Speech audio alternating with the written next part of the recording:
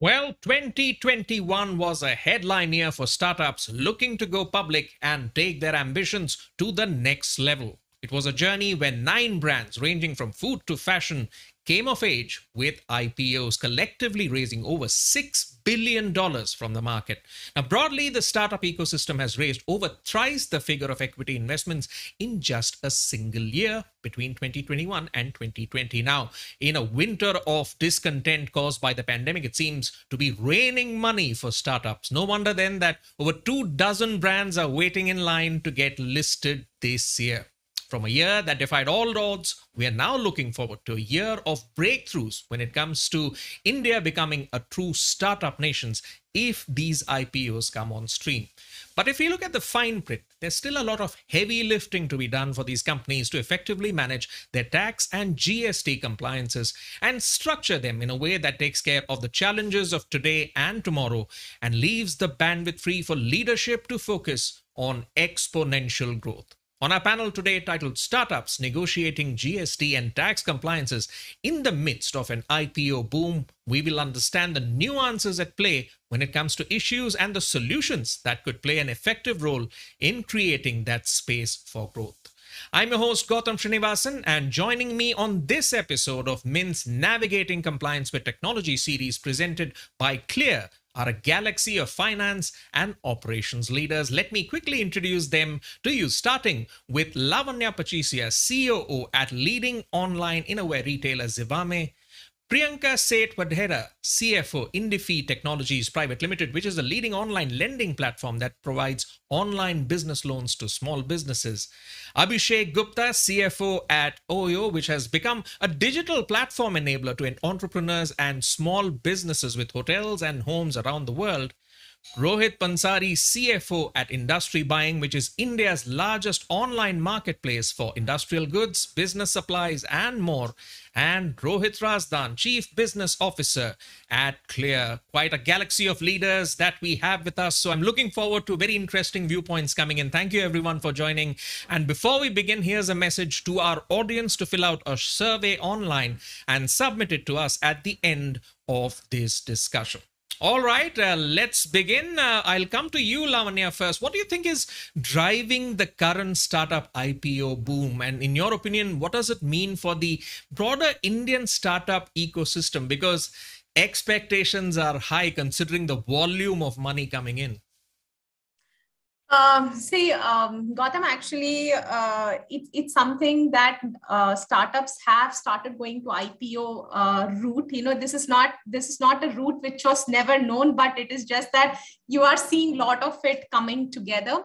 I think so. A couple of things which are just playing that factor. One is government has become very, very proactive and is actually promoting startup as a policy. You know, they are talking about ease of doing business. They are very committed to kind of increase our indexes across the world. Also globally, today, the kind of problem solving and startups, what they are doing is not only recognized in India, but it is also something which we are able to kind of give as a global solution. So this obviously kind of creates a very nice ecosystem for people to kind of scale and grow, okay? So with scale and growth, it also depends on what we are creating. Like if you're creating IPs or things which are adopted globally, you are problem solving and are able to think, you know, kind of solve the same problems which are globally, the acceptance of those companies are high.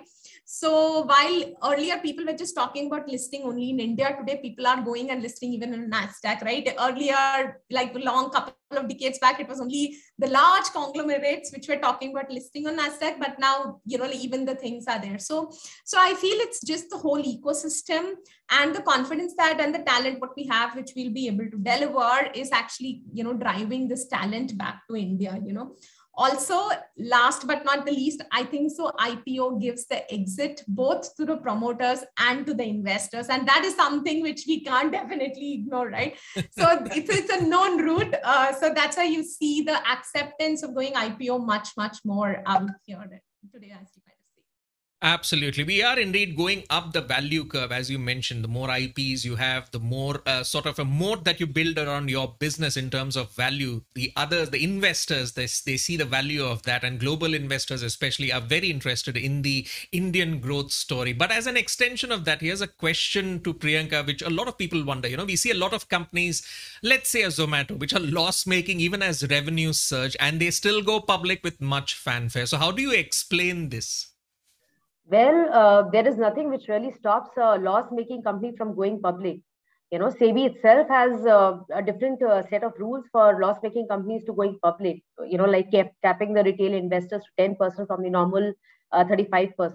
And hence, you see companies like Zomato, Paytm, Delivery, MobiKwik, etc., who have or will be taking this route very soon. We need to understand why these companies are really loss-making. They may have a high investment in technology. They may have high employee acquisition costs because you're picking up the best talent from the market. You may have high marketing costs till the time your brand picks up and start generating revenue itself, etc.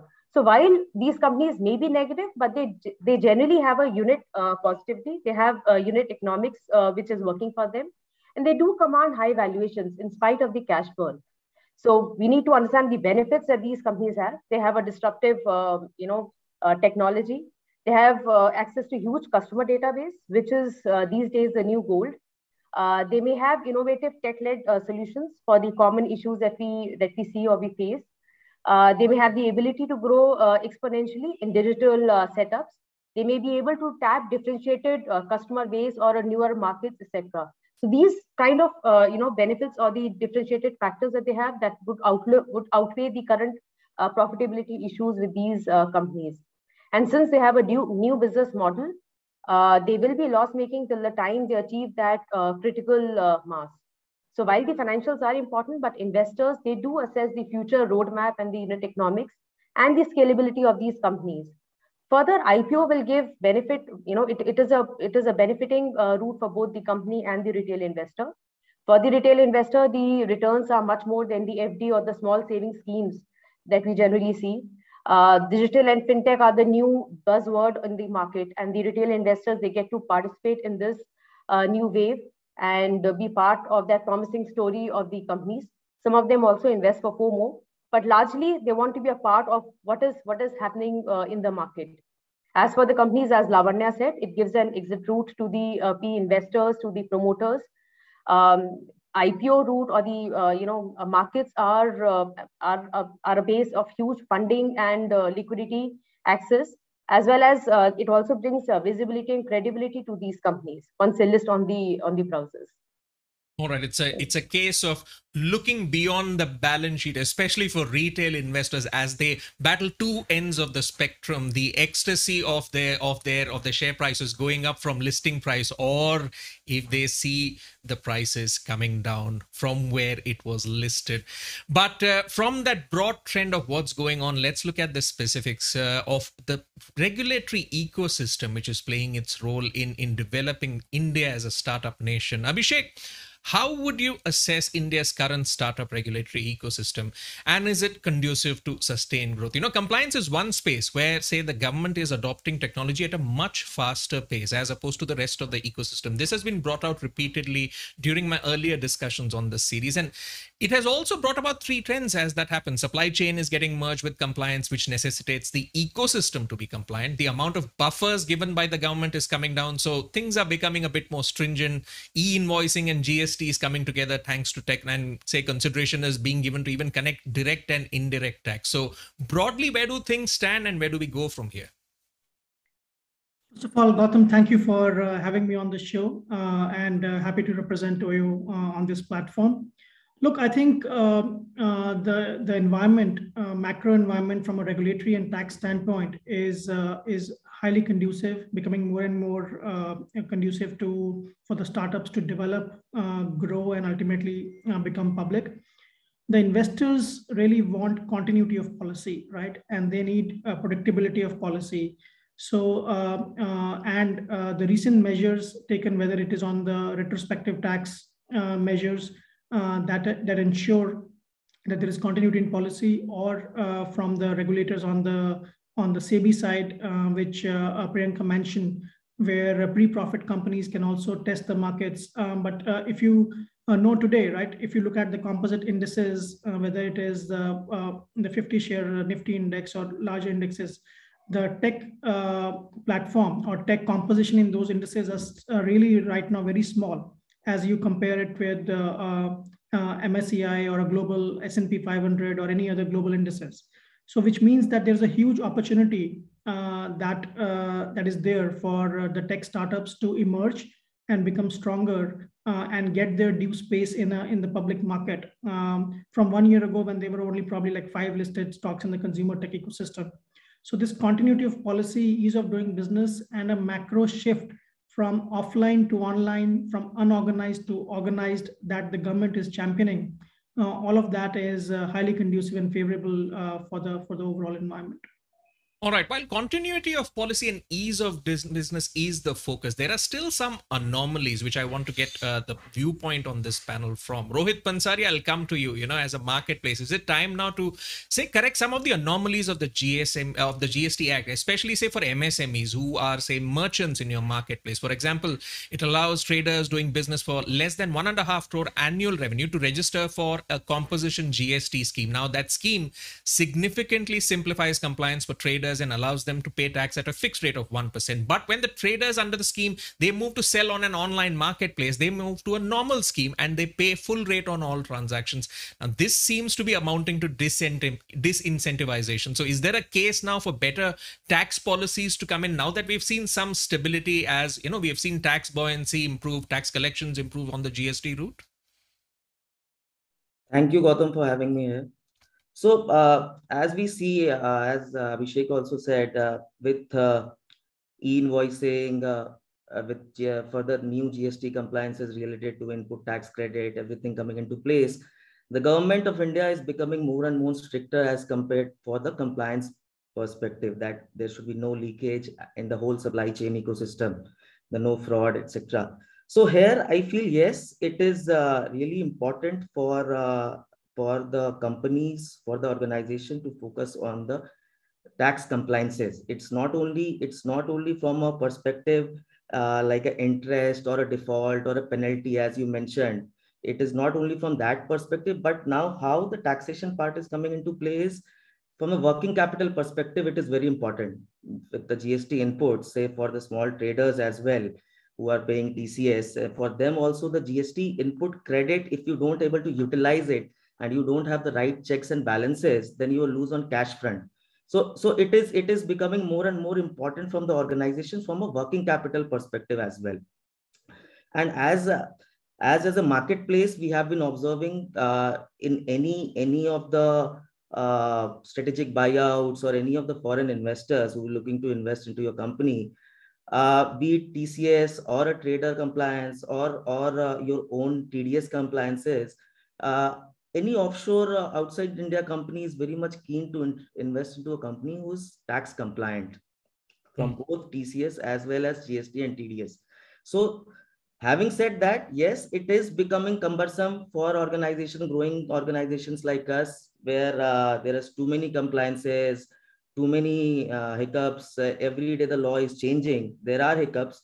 But yes, with digitization and with proper AI tools and say Power BI smart reports, eliminating all Excel tools and everything, we can have a robust mechanism to take care of these compliances, especially with outsourced players like ClearTax, where you can have your GST returns filed at a tap of a button. And for a leadership and the CFO and the management, you have the right dashboards where you can have all the compliances, regulations, all the key alerts coming to your view. So that is what is helping us. That is how we are able to cope up with this latest everyday change in the tax structure which is coming. So yes, it is complex, but with digitization, this process is becoming really efficient for the new age startups today. Absolutely. And that's where the role for players like Clear also comes in, where they make that process easier. And of course, some of the guests have mentioned, TCS, TDS, GST, when are we going into a sort of a single tax regime? But well, we can dream, can't we? Right. But on another side of that equation, Rohit, India is also seeking to bring e-commerce under the ambit of its new data privacy and protection law. So Rohit Mansari, what impact do you think that'll have on the startup landscape in India? So, let me talk about what the PDP policy is. It's India has been following the IT Act 2000 till now, and companies and the countries outside countries are strengthening their data privacy and protection policy in late today. So India is also trying to do that, though the policy has not been regulated till now. It is in the draft stage. But what it talks about is what data you take from a consumer, how you take the data from a consumer, how you protect the data from any leakage, any kind of leakage or any kind of breach. So any data to be taken, whether be it a personal data or a non-personal data of a consumer, has to be taken with proper consent from the consumer. Things like earlier, there was no concept of having a data security officer in the company. But with this policy coming into, if it comes into place, then these regulations are there that you need to have a data security officer in the company. Localization of the personal data. The personal data can't be stored outside India. So these are the things which has come into place. All in all, how it impact the startup ecosystem? So it is just not only the data protection thing, but it gives more coverage to data sharing as well. With the access to the non-personal data of the consumers with the proper consent, wherein there was no regulation earlier, with that coming into picture, now you have access to all the non-personal data of the consumer, where you can give more personalized services to the consumer. You can give services to the consumer which is of more need to the person, more relevant, and it in turn would help the businesses to retain the customers, to improve their cohorts, to improve the retention of the customers, as you can give more relevant services to the customer basis the non-personal data which you get from the consumers. So yes, I think it would be tedious for the companies doing stage startups to have this whole ecosystem built, the technology and the infrastructure built in. But if you are prepared in advance, in the long term, it would help somehow to have more consumer patterns, more behaviors, would help the businesses to scale. All right.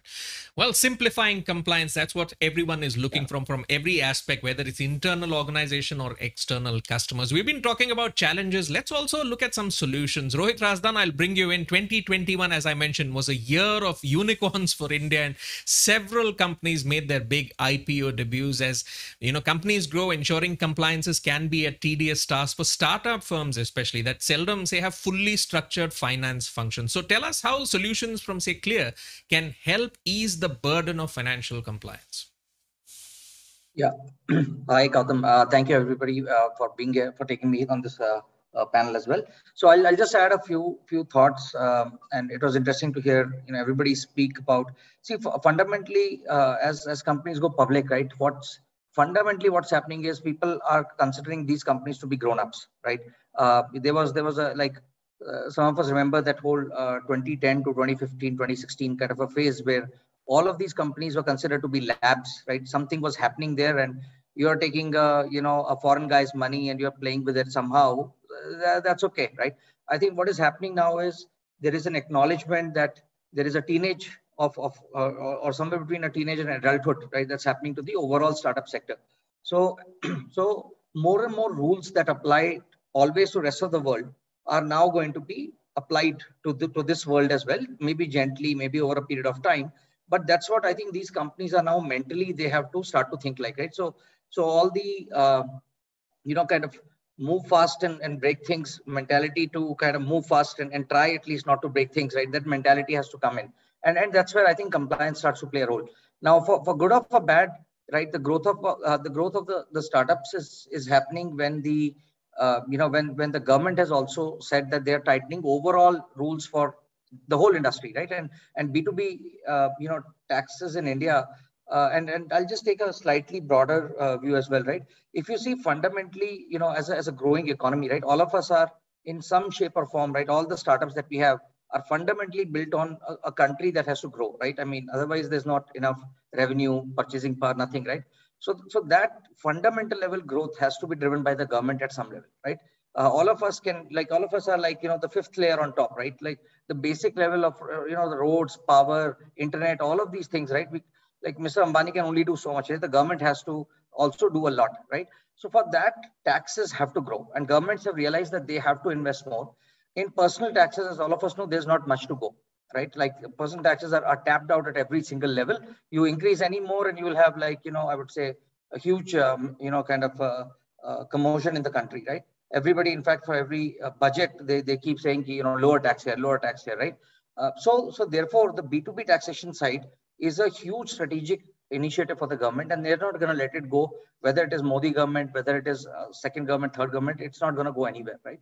Now, with that, in the context of startups, right, there's three things that companies like us, at least, who consider themselves to be the back-end companies, right? We are fundamentally a back-end company to all the front-end companies that are here and outside this room, right? Now, what we see is for whether company is going IPO or they have exits in any shape or form, right? For the front-end business to scale, right? When the front end starts to scale, then it requires a lot of support from any CFO's office, right? Like any sales team that is scaling, any front end that's scaling requires support from legal, finance, and so on and so forth, right?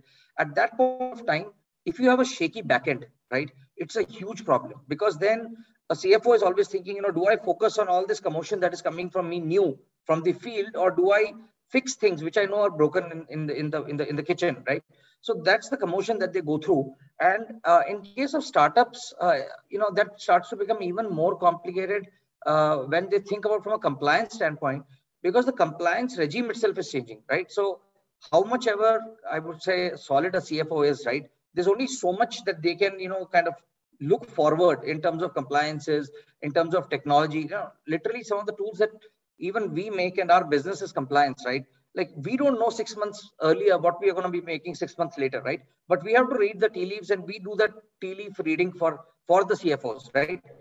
And we take a point of view that this is where we think the market is going to evolve, and these are the tools that you're going to need, right? So I think now adopting those tools, requires a certain mindset. There are a lot of companies which are still in the mindset that we will do everything ourselves, which is great, right? If you can. But I think the reality, as we are realizing, is that there's so much to be done in each of these growth-oriented companies that to adopt tools, right, which are a kind of modern age, right, which means like they can scale with your systems, they are API-fied, that they're changing, all of those things, right, and come with support and so on.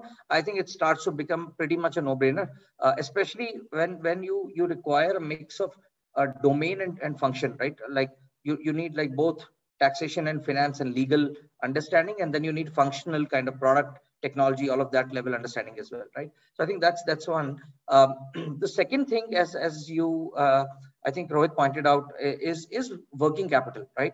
See, so far, or at least like 2-3 years back, compliance used to be an area which used to bother a few, I would say, God-fearing people in the company, right? For the rest of the people, it was like, let's make revenues, let's make profits, right? Compliance dekha jayega, right? I mean, no jayega. I mean, we'll manage. Once it comes, we'll manage, right?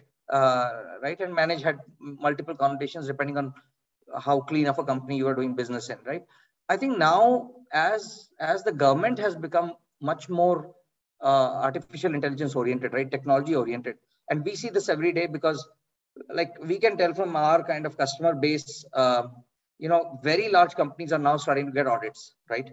And government is catching their data like in very, very smart ways, right? They can see the disconnect, because a lot of these systems are more connected than you and I think, right? Because we are interacting with multiple agencies. Government is connecting dots from behind, right? And right now they are starting to slap the extremely big boys on very flagrant, let's say, things that should not be missed, right? But it will not stay to extremely big boys, and it will not stay to extremely flagrant, right? Both of those things are going to expand. So now that explains the tax collections going up, Rohit. Is that why 100%, we've seen 100%. 1,35,000 crore of GST collections being lost? Because now the hammer is coming down. Actually, I would not even say the hammer has come down, right? I would say this is a hammer being put somewhere in that room, right? As an indication. yeah, when hammer starts to come down, I genuinely believe it will become 2x. It will go from to like 3 lakh crores, right? I think what has happened is last 1 year of electronic invoicing has closed down many loops. And a lot of people who are even the last of, I would say, cowboys are now falling, right? Last of cowboys are saying, now phas jayenge, right? So I think that is happening. But the other thing that I was pointing to was working capital, right? Now the government is saying they've created a system where they're saying one of the two things will happen. Either we will have compliance in the country, right? Or we will get higher collections, right? If you don't want to be compliant, your input tax credits will get screwed, right? If that gets screwed, you will pay me more taxes, right? Which you should have been good enough to like collect for yourself. But otherwise, you are doing charity for the country, leaving more money on the table. That's great, right? So either which way, government doesn't care now. They have created a system where they will be beneficiaries of either a compliant regime or a regime that is not compliant but paying them money unnecessarily, right? So I think both of these things, right? I think from a company that's going public, right, are extremely important, right? Because you need to have a backend that is solid and a CFO that can be a participant in the growth, and you need to have working capital. I mean, you alluded to, you and Priyanka and others alluded to the profitability and so on, right? Now, like 3%, 5% of profits getting stuck in working capital will get questioned, right? At some point of time, right? The market won't stay where, like that doesn't matter, right? There was a time when PNL didn't matter. Now, now PNLs will matter. And then again, I think these compliances will become more important. All right, these compliance interactions are reminding me more of an episode of Office where the person used to say, "Do baatein ho jayengi." So at least the option is given, saying you either be compliant or be ready to face the consequences. I also saw Priyanka smiling when you spoke about the role of a CFO. So I'm going to ask the next question, both from the perspective of a CFO and a COO. So I'll ask this question to both Priyanka and Lavanya, starting with Priyanka. We've spoken about, more focused on growth. Startups are finding it challenging to prioritize tax compliance, and a nice analogy that Rohit gave. It's a rite of passage going from teens to adulthood. But if you've not got your value system right, you'll find the challenges coming about as you step into adulthood. A number of startups, they don't say earmark resources to invest in a designated CFO or a tax team to take care of compliance. Now, if you take a startup through a cycle, Priyanka, typical growth cycle from say Series A to B, C seed funding to IPO, the broad set of compliance needs, they scale very differently as opposed to established enterprises where there are established processes and the business model doesn't change. So the finance team, I guess, has to be a lot more agile. So I want to know from you as a CFO, how do CFOs of startups become an enabler of change in the business model, say from an inventory model to a marketplace model, if I had to take an example, while still being compliant? How do you think startups can begin to address this industry-wide problem? Gautam, there are many and more tools now available to be compliant. While there are the established ones like the Oracles and the SAP that offer specific modules to ensure that your compliance is right and accurate, etc. But for startups, these may not be cost efficient. So you can use other tech solutions which make the tax compliances easy, economical, whether it is TDS returns, GST returns, income tax filings, etc. Like Rohit Pansari took the example of ClearText, which helps filing the GST return on a click of a button. Similarly, Tally Gold, it produces the JSON file for the easy upload of GST if your database is correctly updated. There are many more similar examples. GST Mitra is one, Computax is there, Taxman is there. There are these various viable options for TDS, TCS returns, etc.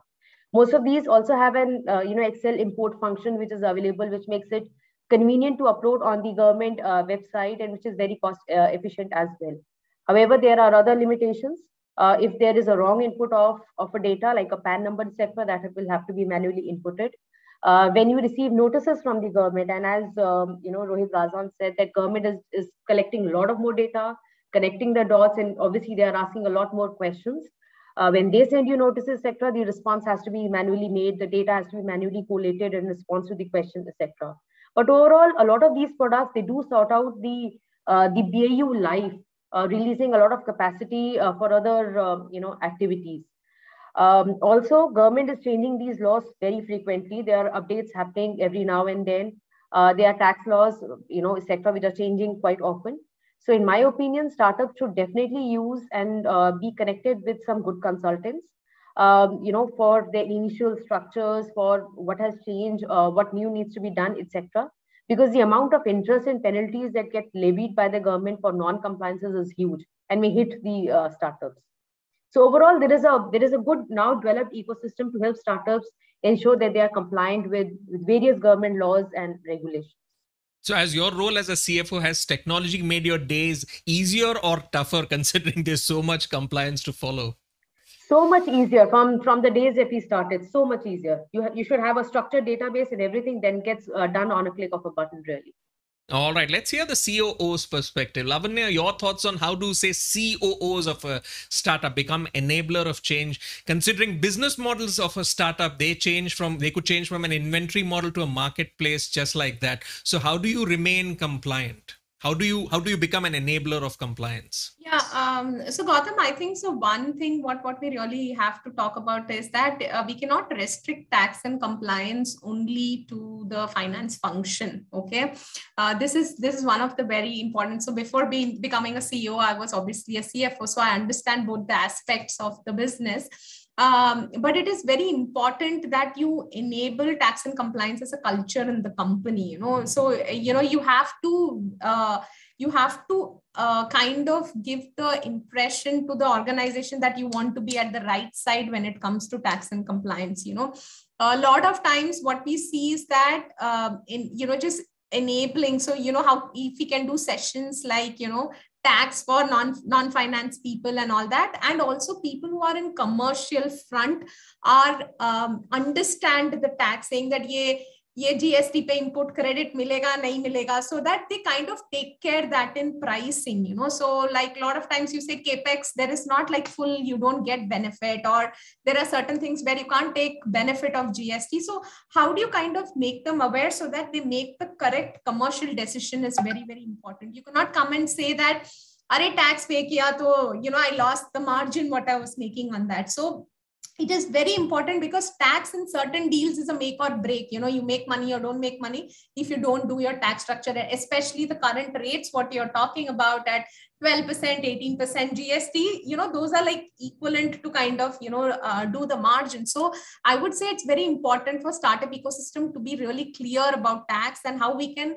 educate all the people, at least the people in commercial functions, and certain things will really help to kind of, enable this. So I feel it has to get ingrained. There has to be investments in terms of compliance. Yes, compliance is after you do the transaction, and especially in a startup ecosystem, what you see is the change happens much faster. People want to do, while you spoke only about inventory to marketplace, but there are a lot of other things also which you kind of do, sourcing, outsourcing, looking at new models. There are some things which the government does not even has found out today as part of a revenue model, and then you kind of need to understand what are the taxation implications which kind of comes out to you.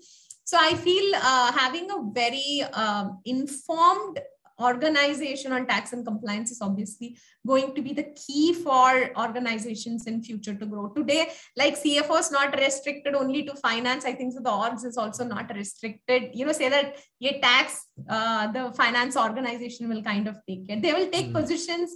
They will go and do the representations, do the filings, but they need to be completely aware about what it means for us. No, that's true. The silos are breaking down where roles of CFOs, CTOs, CIOs, COOs, it's all coming together and everyone needs to drive value for the organization. And I take your point, Lavanya, that the organization itself needs to be informed. All cogs of the organization need to be aware on compliance. But the issue comes when the organization interacts with the broader ecosystem, right? If suppliers, vendors, merchants, and the issue is, there are, say, a certain amount of MSMEs which are registered. But this is a conversation point which came up earlier, that we have crores of MSMEs, but if you look at the registration part of it, not many have done that because they fear of the compliance radar, of coming under a compliance radar, because they worry that the burden of compliance will swarm them so much that they might not be able to grow. Any points on addressing that in your opinion, Lavanya? So I think so. MSME, I would say that there is more benefit for you to register in as part of MSME, and this is something which we have like really spoken to. See, one of the things is government is really promoting schemes for MSME. Okay, if not simple working capital, you can solve because everybody has to pay the MSME within the 30 days or the 45 days. So this is a big, and then the reporting requirements for MSME for a larger organization saying मेरा MSME में इतना overdue है, which nobody wants to kind of report on their financial statements, the filings, what you do half yearly. I think so getting registered, and now the government has relaxed actually. During COVID, when they relaxed the guidelines, I at least saw with my vendors that many more people went and registered themselves as MSME and gave me the certificate.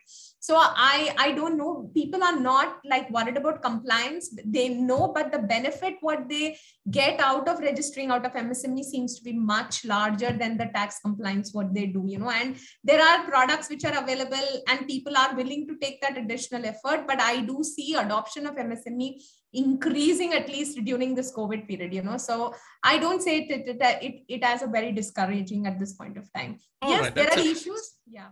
Sure. Go ahead. Yeah. I'm sorry. There are issues, but I feel they feel the benefit, what they get of MSME registration seems to be far more. All right, that's a differing viewpoint. Interesting to see that the industry also sees encouraging signs on registration happening when it comes to compliance from their small vendors.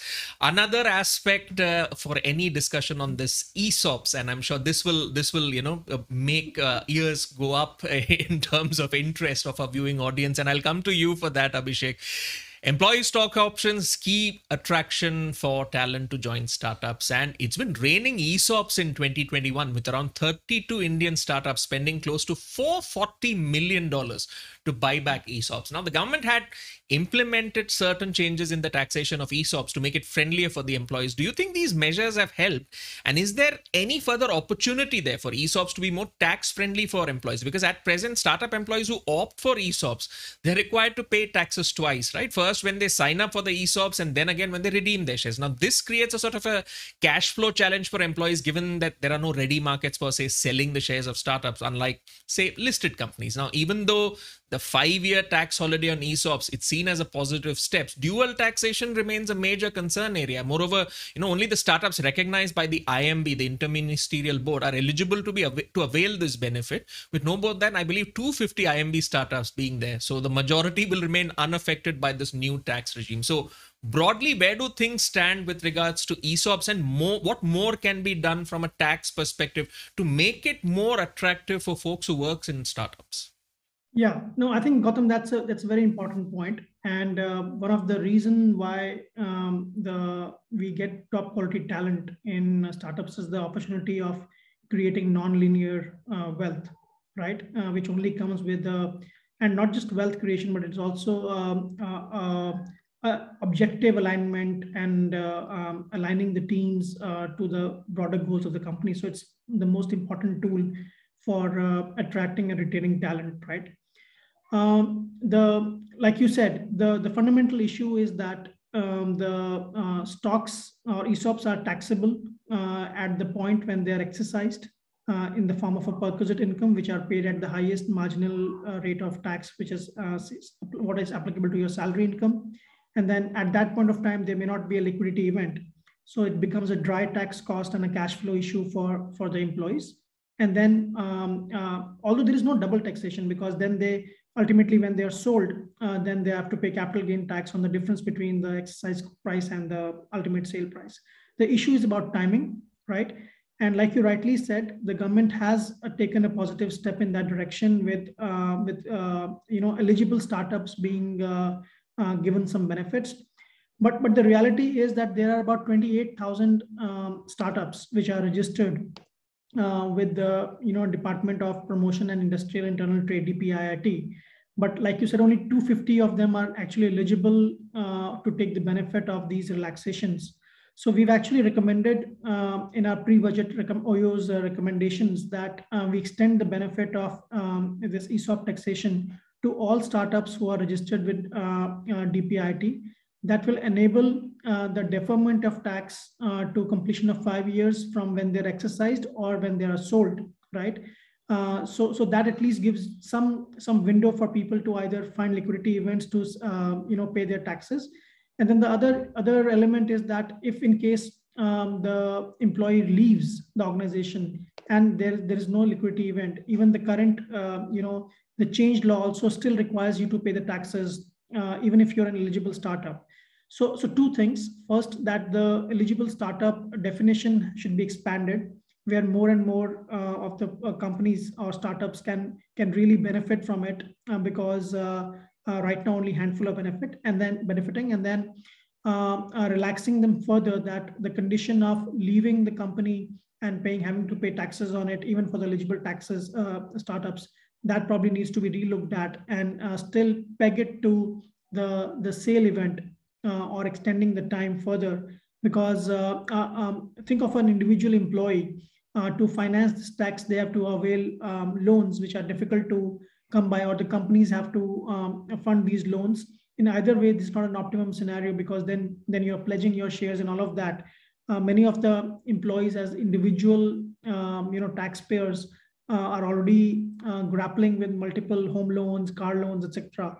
So the last thing that we want to riddle them with is ESOP tax loan, and therefore I think the government is open to this, and steps have been made in the right direction. But I think now is the time to open them up further and expand to a larger base. Well, looking forward to budget 2022. Let's see if government accepts the advice of industry and takes care of all those measures. Well, as we head to the last leg of the discussion, the keyword advice, let me take that forward. Rohit Pansari, what advice do you have for startups that are currently in the scaling up phase? What should tax compliance, or rather, why should tax compliance be an integral part of their strategy? Yeah. So tax compliances, as I said earlier also, tax compliances should be an integral part, because even if you're going for any IPO or any strategic buyout, any of your foreign investors coming in, I have been part of many diligence in my career, and I have felt that and understood that any company who is fully compliant, not only tax, other compliances as well, the interest of the offshore companies to invest is much higher as compared if it's non-compliant. We have seen deals falling through if the company is not compliant. So and it's the most important thing is, it's not only when you are in the scaling of phase, and the young entrepreneurs of today, so they want to focus on their niche, on their core competency, right? Rather than getting stuck in any of the tax cases with due to some negligence, you're not able to, it was not done on time or things like that. So in that scenario, you spend time on something which was not of their core competency, and it drags the business at the back front. At times, we have seen people losing their GST numbers. Plus, it's a great loss of reputation for the firms in case of some e-invoicing issues which you're not following. It for the operations team, it might look a very minuscule thing, but if the case is opened, then it's your GST portal is banned and you are not able to generate invoices. So that hampers your business at that point of time. You are not able to run the business for say 2 days or 3 days. That's a bottleneck. That becomes a bottleneck. So yeah, and second, the kind of interest and the penalties at times it is levied. It is very important for the companies to follow the tax regime, tax regulations, because especially the Indian government is leaving no stone unturned to leave any gap for any kind of fraud or tax evasion things to happen in future, right? So for entrepreneurs, it's very important if they want to scale it and take the business to the next level. बिना tax के तो tax तो देना पड़ेगा, and बिना tax के काम होगा नहीं. So that has to be done. As they say, there are two things certain in life: death and taxes. Yeah. But a very interesting point that you mentioned, Rohit Pansari, which is that, compliance is seen as a value driver, especially for international investors looking to invest in Indian startups, since they see that as a strategic market. So they're pumping capital into startups. So to get the last word on this, Rohit Razdan, as your namesake said, how can technology help startups meet compliances both at the pre-funding and the post-funding stages to help keep up with these massive inflows of FDIs and IPO boom. Since, as I mentioned, India is a strategic market and compliance is now being seen as a value driver for startups, for international investors looking to invest into them. So your last word on this. Sure. I would actually just double click and highlight something very important that Rohit Pansari just mentioned, right? And actually, there is an IFC study which is exactly, which hits the same point. There was a study that IFC did across, like, I don't know, some like, 600 or 800 odd investors, global investors. And they mentioned that 100% of those investors, right, would pay up to 28% or something higher for a company with a better governance, right? So this has now become a very, very important thing, and call it whether a developing market, ghost that we have to carry on our backs or whatever, right? When an external investor looks at India, right, they in general or in outside of a few, I would say, Anglo-Saxon countries, right, they assume everything is dirty, right? And I would say statistically they would be right? Statistically they would be. So they are constantly looking for ways to see whether the company is clean and smells good, right? So so I think, and they also realize, so they give some bit of, I would say, leeway to Series A kind of companies. By Series B and so on, it starts to become like less tolerable. But Series B or C onwards, right? They know what smells good and what doesn't smell good, right? The companies themselves know, and they go searching that very, very quickly. So the reason why Indian startups actually get valued, and the good Indian startups, or the winning startups, as you may call it, get valued at a very high level, is because the demand side is actually very clear in India, right? Like if you play any game in India for like 10 years, 12 years, 15 years, right? And that's how some of the foreign investors look at it, right? That, okay, I will play 1/3 or 1/2 of a 15-year battle, right? And then somebody else will, and so on. So the demand side is very clear in almost anything, right? We have like still cement growing in the company at in the country at 15-17%, right? So I think if cement is growing, everything else will grow, right? So where they differentiate is like, are the companies kind of long-term oriented, right? And what generally people know just is that if you have good governance, right, you generally have a good way of navigating a 15-year kind of a time period. So I think that is very, very important that Rohit mentioned, and towards that, people look at compliance now as the one of the key differentiators. And now, see, the other thing I'll mention is it's become very easy to determine compliance. 5 years, 7 years back used to be a commodity in the sense that everybody used to be at the same level, right? Today, that's not the case, right? There's some people who are very, very good in compliance and they can demonstrate it, right? It's demonstrable by GST records, by this record, that record, and so on and so forth, right? There are other companies which have poor compliance, which is also demonstrable by the same records, right? So now when an investor gets into a company or is looking at a company and he says that, well, this company, this best in class company showed me these 16 certificates that they had. Can you show me your 16 certificates? And you'll either say, I don't have it, right? Or you'll say, I'll take time and so on. And then the guys can smell it, right? So I think now it's become compliance is not a commodity anymore. And by the way, we see it like, so we have two sets of customers, right? One set of customers who are forward looking, one set of customers who have pain, right? Who are not forward looking, for whom, this is a no other choice left, right? And only then they would adopt a technological tool, right? So we see this, that they have also seen the reality. Now, I think what we try to do is, we give you on one platform, right, all the tools that you require from a compliance standpoint. And our stack is also honestly deepening as the government stack is deepening, right? Like there are, and by the way, like, let me also make this point, what you see today in taxes, right, is going to be everywhere, right? So that approach that the government is taking will be on ROC filings, right? They will become very, very API-fied, digitized. There will be things, labor law, right? I think that will come, right? And you'll have to do all these kind of submissions and so on, again, digitally, right? 100% digital.